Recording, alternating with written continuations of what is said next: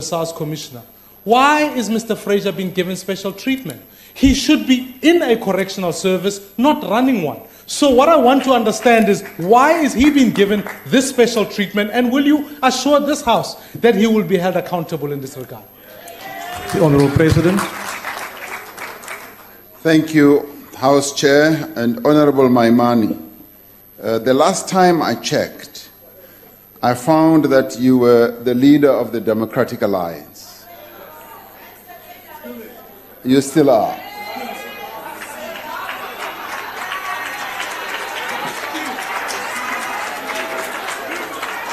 Now,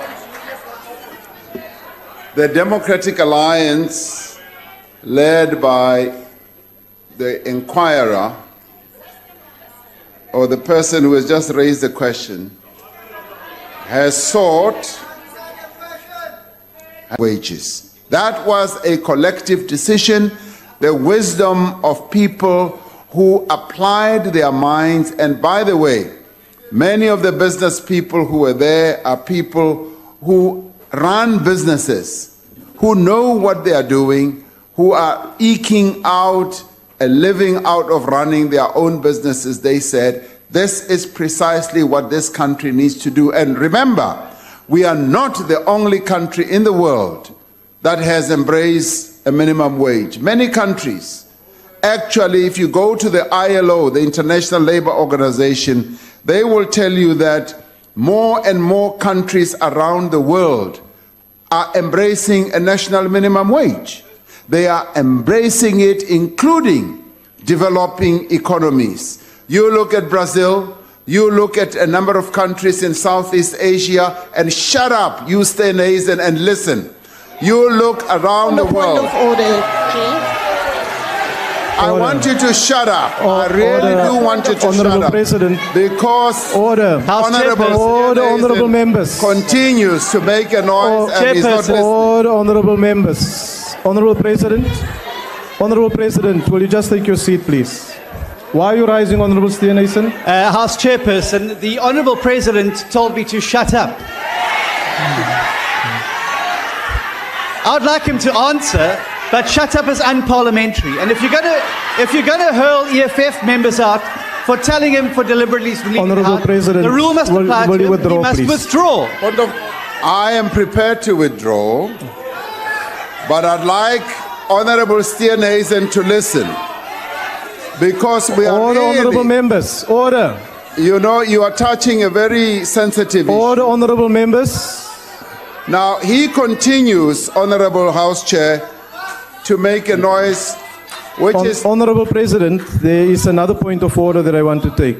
Yes, Honourable Member. Thank you. Honourable Chairperson, I have been observing that there has been constant interjection by the Honourable Waters and the Honourable Steenhuisen. And I'm not surprised that that remark was made, because some of the interjections border on the offensive. Thank you. And I ask you to rule. Honourable members, please take your seats. House Chairperson. No, Honourable Steenhuisen, I have not recognized you. I have not recognized you. Please take your seat. Well, would you recognize me after you respond? No, I am responding to the Honourable. Honourable members, just calm down. Honourable Chauke, if you read the rules, you will see that when I deal with a certain point of order, you cannot raise immediately a point of order. I've heard what the Honourable member has said, and may we just, because we want to conclude this session in a way that allows the President to be able to respond to these points of, to the different questions, and to, when there's points of order, to deal with it. But let's not do it in a way that can potentially derail the business of the House. I will appeal from all members in the House that we allow the President to respond. The President has withdrawn the remark, and I want to continue. Honourable members, just calm down.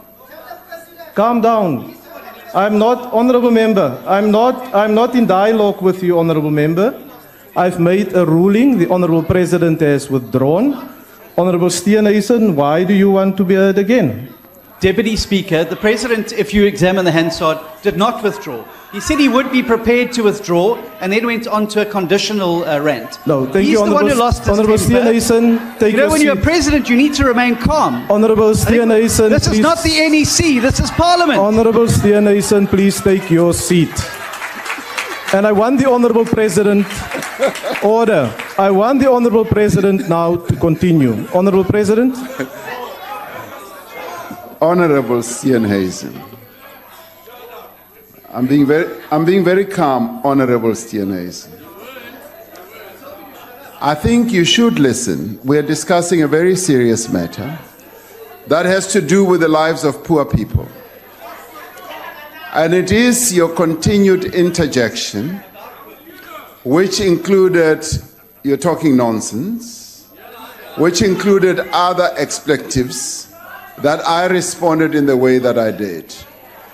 Because your leader has asked a question which I'm seeking to respond to, and to the extent, and I did say, shut up, and I've withdrawn that. And possibly I should have said, Mr. Steenhuisen, please keep quiet while I talk. So in future, Mr. Steenhuisen, and I'm saying it very calmly, please keep quiet. I'm talking. So, Honourable House Chair. Order, Honourable Members. What I was elucidating. Deputy House Chairperson. Honourable Steenhuisen, why are you rising now? Yeah, I'd like to address you in terms of Rule 85, if I may. Yes, Honourable Member. The President said that I'd used expletives against him. This is casting a deep aspersion on me, and I would ask him to please clarify what expletives I used. Otherwise, he must withdraw or bring a substantive Honourable motion. Member, no. Honourable Steenhuisen, take your seat now, House please. Chairperson, the President accused me take your seat. of using expletives. I've never used an expletive against take the your seat, Honourable gentleman. Member. And he needs to toughen up. Honourable This is not the Steenhuisen, MTN board or the for the NEC. last time, please it's Parliament. take your It's a seat. robust environment, and he should learn. Honourable Member, take your seat. Honourable Members, I've made an appeal to both sides of the House that we allow to engage each other in a respectful manner. And please, let's do so. Order, Honourable Members. Yes, Honourable Member. You know, Chairperson, the President, that's why I'm going to Kurban Arrange. Libanese umhlaba ndifuna ukuthi uthathe. That's why besukuma bavele wandelela nje. Sanuyenza, basathatha umhlaba, yiwo labelungu sebedelela nje. Thank you, Honourable Member. Please take your seat. Continue, Honourable President. No, what I was elucidating was that Order, Honourable Members. Honourable Maimani, with 6.6 million people earning way below 20 rand an hour, we collectively, business, labor, community-based organizations and government were faced with a choice of having to say, do we leave those 6.6 million people to their own fate, where they continue to earn less than 20 rand an hour, and say, market forces will continue to look after you? Or do we say we are going to peg a minimum wage at a much higher level, which would have wiped out quite a lot of employment? And we chose the middle course. The middle course, which we believed was a much more reasonable way of addressing the plight of 6.6 million people, but at the same time ensuring that we do not destroy jobs.